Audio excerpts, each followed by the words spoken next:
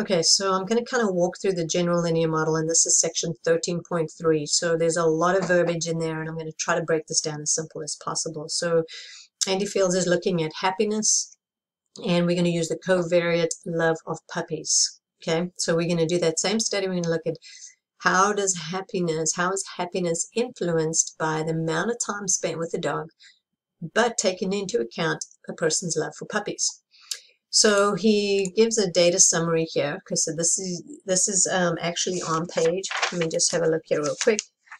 This table is table 13.2 on page 426, and it's giving you the average participants' happiness for the control group, the 15-minute group, and the 30-minute group.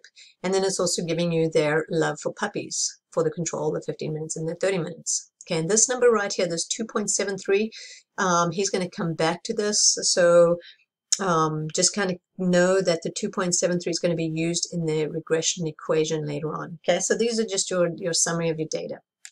So when you run a linear model, you get two models. Okay, so this first model only includes love of puppies. All right, and we're only including love of puppies to predict happiness. All right, but we know that we've got 15 minutes and we've got a 30-minute time spent with puppies. So this is what the second model represents. All right, so if you have a look on page 427, and it actually gives you that, I'm sorry, not 427, on page 428.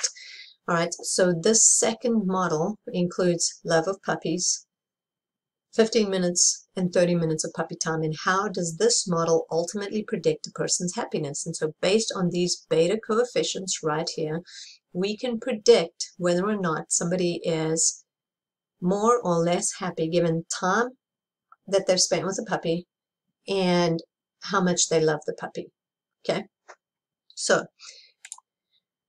here are our equations. Okay, so here I've got my prediction equation. 1.789 plus 2.225 long, 1.786 short, and 0.46 times puppy love. Where are these numbers coming from? So I'm going to flip back here really quickly, and I'm going to be using this model, 1.789, 0.416, 1.786, and 2.25. This is our prediction equation to predict happiness. All right, that's these numbers right up here. So let's see if we spend no time, all right, with the puppy for 15 minutes, and we spend no time, no 30 minutes with a puppy, but we did have puppy love. How happy would we be? So we're not experiencing any time with the puppy. We just know that we love puppies. How happy would we be? So based on this prediction equation, we'd have a happiness value of 2.95. Now in the book, it's a little confusing because he uses the value 2.73. So he times 0.416 times 2.73.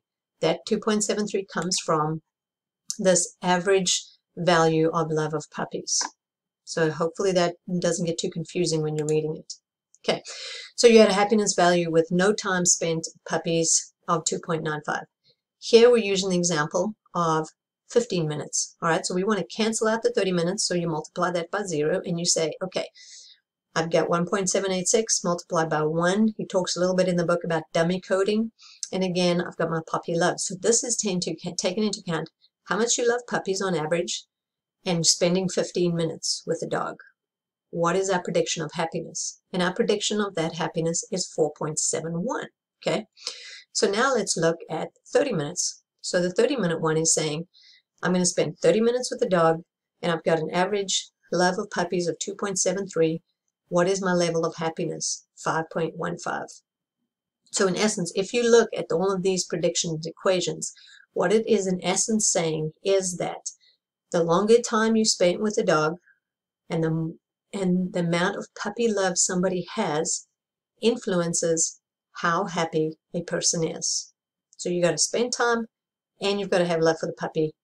And the length of time makes a difference, because the more time I spend with the puppy, the more happy I am, because I'm looking at 4.71 versus 5.15. So hopefully that helped explain a little bit of the text, because he has a lot of text in there. But we will do an analysis and we can see some of this maybe in examples.